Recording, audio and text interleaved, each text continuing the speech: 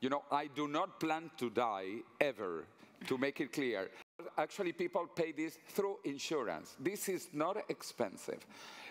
Depending on your age, it can be, I saw some young people here in their 20s, they pay 20 euros per month. Even older people, it can be 40, 50, 60. So this is paid by insurance, which is good because accidents happen. You know, I do not plan to die ever, to make it clear, and I plan to be younger, but accidents happen.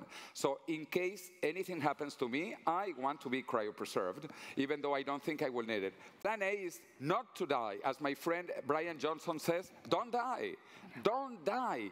Hold on until 2030. And looking at people here, you should all make it to 2030, when we will have the first extension therapies scientifically proven with this big price. So don't die, number one.